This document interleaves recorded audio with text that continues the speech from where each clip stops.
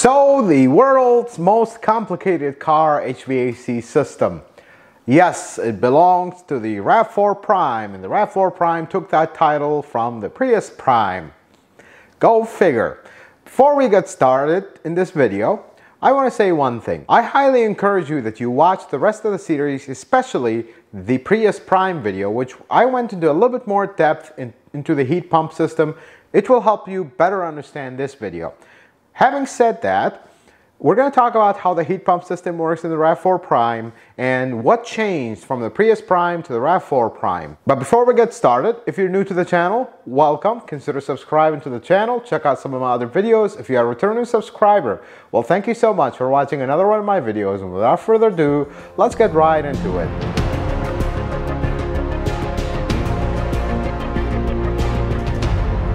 So the RAV4 Prime, kind of like the Prius Prime, has the same dilemma. You are in EV mode. How are you going to heat the cabin? You're in the middle of winter. There's no heat from the engine. How are you going to heat the cabin? So you have the heat pump system, but the heat pump system in the RAV4 Prime is anything but conventional. So it's a complicated heat pump system. And to add more complication to that, the battery is also refrigerant cooled. So now you not only have to heat the cabin, cool the cabin in EV mode, you also have to cool the battery. So let's start from the beginning. Here's what the heat pump system can do. It can cool the cabin, it can heat the cabin, it could heat the cabin in heavy duty mode, where when the temperatures drop really low and get closer to that 14 degree where everything just shuts off and it can no longer heat and it turns on the engine. So having said that, we already talked about the Prius Prime and we said how everything works and how mega complicated it was. But they had to change even more for the RAV4 Prime to accommodate first for the battery, and they actually to make things more compact and easier to manufacture and more efficient. So here's the main change between the RAV4 Prime and the Prius Prime. Prius Prime used an inside condenser, so it had a third radiator, if you would, other than the evaporator and the heater core, inside the car, and that produced heat when you were in EV mode. Well, the RAV4 Prime doesn't have that. It only has an evaporator and a heater core. It does use coolant to heat the cabin. But when the engine is off, how are you going to heat that coolant? Aha! Here's when things went crazy. They are using a liquid-cooled condenser. So there is a small little device that hot refrigerant passes through it, and coolant, engine coolant, passes through it as well, and there's a heat exchange. So basically, they are warming up the coolant, not using the engine, but using the hot refrigerant from the heat pump system. Now, let's start with the coolant circuit and how that works. So you have a three-way valve that separates the engine coolant circuit from the heat pump coolant circuit, if you would. Let's call it that. When the engine is running, it has an electric water pump. It generates heat. It warms the coolant, and then that electric water pump cycles the coolant through the heater core, through the radiator, through everything else that it does, through that three-way valve that now it knows the engine is running and is doing all that. But when you're in EV mode, that three-way valve is going to change, where now your circuit of coolant is going from your heater core inside the car back to that liquid condenser, and it just cycles, and it has another water pump that cycles the coolant separate from the engine water pump, because we don't want to waste our heat on warming up an engine that is not going to run. So it's going to cycle the coolant in that way.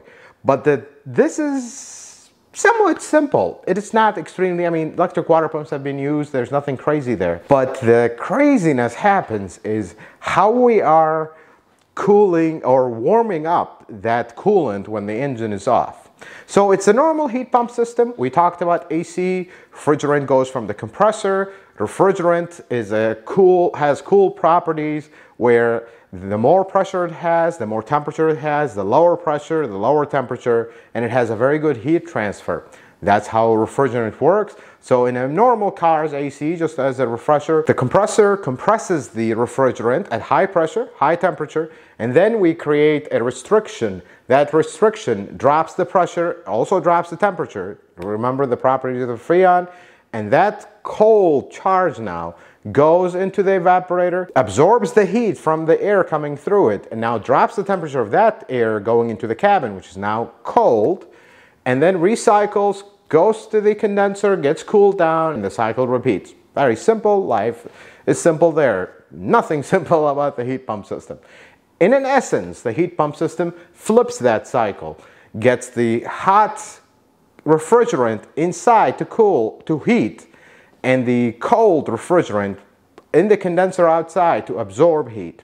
But here's where things are different, because we're not exactly using the refrigerant to heat the cabin when we flip this operation. We are using it to warm up the coolant, which then goes to the heater core, and it provides heat to the cabin. I hope you are following me here, because this gets a little, the heat pump system in itself is a little complicated, but when you add that little twist with the coolant, it just gets like, what's going on here? Let's simplify it. There are a few modes of operation, and let's try to follow the mode of operation and what's going on with the refrigerant. So it all starts with the compressor. The compressor is electric, of course.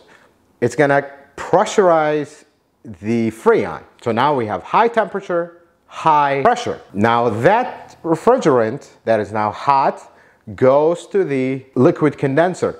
Now we are heating up the coolant. After it heats up the coolant, it's going to lose some heat. It's going to circle back and go back to the outside condenser. But before it reaches it, because remember, it's going to be, we're trying to absorb as much heat as possible. It's already cold outside. We're trying to absorb as much heat as possible. It's going to create another restriction before it goes to the condenser outside the car, the one like in front of your radiator. It's going to create a pressure drop. So now we drop the pressure, we drop the temperature, because if you just send that hot refrigerant, which is somewhat hot now, outside, it's not going to absorb anything because it's cold outside. So it's going to drop it. So it's very cold, and when it goes here, let's say it's 30 degrees outside, you drop it to 20 degrees, it's going to absorb that 10 degrees. It's going to absorb a little bit, and that's how these systems are able to do that. And then that's going to go back. It has a little tank, because now we're talking about low temperatures here and low pressures, and that Freon turns into a liquid very easily when it cools down. So you have a little tank that absorbs that so it wouldn't lug the compressor, and that cycle goes on. Now, when you need dehumidification, it's going to send some of that to the evaporator, some of the cold refrigerant to the evaporator, so you have dehumidification, just like when you turn your AC in the winter to defog the windows, nothing crazy there. But when it comes to the battery, we're in the middle of this whole operation, we need to cool the battery. It's actually going to send high pressure refrigerant and high temperature refrigerant to the battery, which is the opposite of what you might think. It's not sending cold, cool, nice refrigerant. It's going to send hot refrigerant to the battery. But at the battery, there are two restrictions, two little expansion valves that drop the pressure and therefore drops the temperature. And that's what cools the battery, and that goes back into the whole circuit. There's also two modes of operation. There's the low duty, where it just cycles the refrigerant and life's good. But when you're in heavy duty mode, when the temperature is really low, it's actually going to split that, and it's going to split the gas from the liquid. The gas will be recycled. The liquid will go to absorb more heat and turn hopefully into gas, so we can heat things up again. It just starts taking every ounce of heat, because now we're operating in heavy duty mode. When we're in AC, everything is very simple. It just operates like a normal AC for the most part, and life is good. If it needs to cool the battery meanwhile, it can do that. Just send that high pressure and then drop it at the battery, and life is good. There's also one last mode that is mostly used for preconditioning the cabin and preconditioning the battery.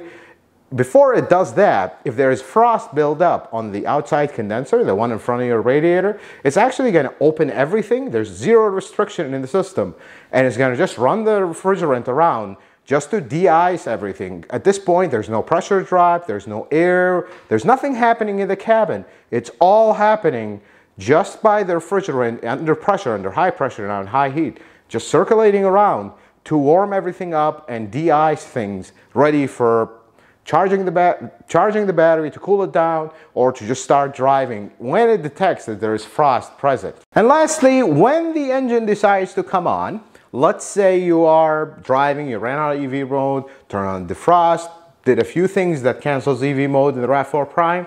It will immediately switch that three-way valve, and now we are no longer using the heat pump system for the heating at all. The coolant is circling in the engine, getting heated up. But until that happens, there's a PTC heater that supplies some heat until the coolant warms up, which warms up pretty quick.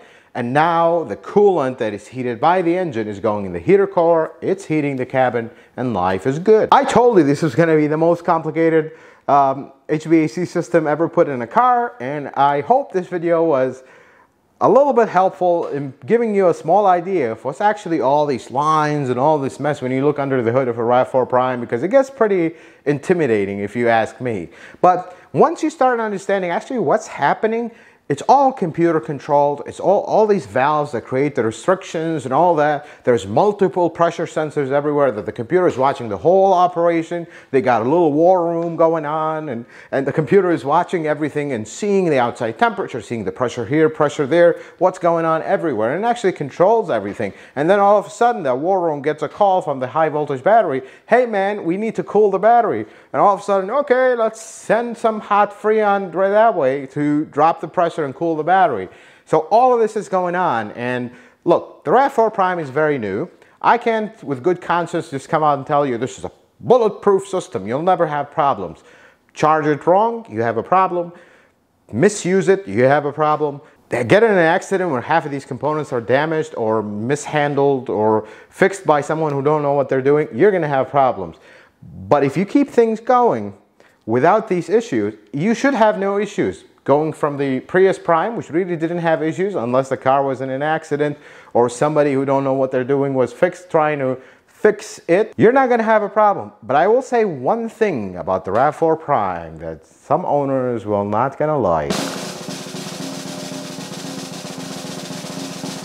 Every 80,000 miles, you got to top off that Freon. Remember, when this car is going to be 10, 15 years old and you're in Arizona and you have a little leak from the AC system, I'll just open the windows. Well, you can't do that.